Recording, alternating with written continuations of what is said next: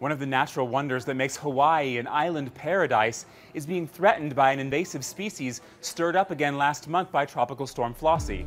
The coral reefs of Oahu's Kane'ohe Bay are being smothered by a slimy killer, invasive algae. A problem on so many levels, according to the Nature Conservancy's Mark Fox.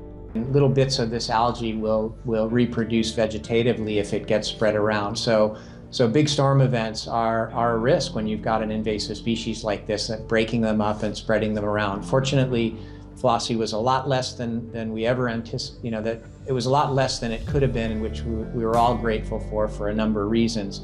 But there was probably some of that surge occurring and breaking it up. Thankfully, the Conservancy has found a partner to help combat this slimy threat. During the month of August, Alaska Airlines is donating $1 for everyone who downloads their free mobile app.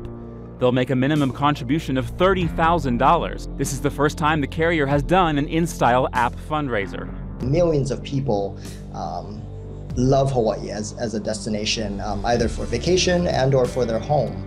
And so we definitely want to do our part to make sure we're protecting one of the most beautiful places in the world for future generations to enjoy. Using that money, a restoration team will go in with underwater vacuums called super suckers to clear off the invasive seaweed from the reefs. They'll also stock the reefs with sea urchins that eat the algae to keep it from growing back.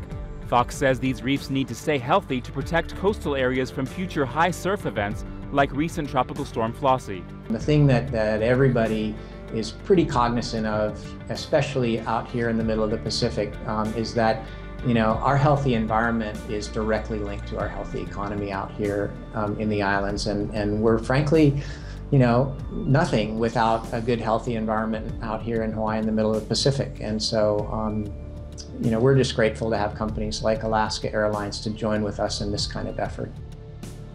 The Conservancy hopes to have the northern end of the bay cleared of the harmful algae by 2015.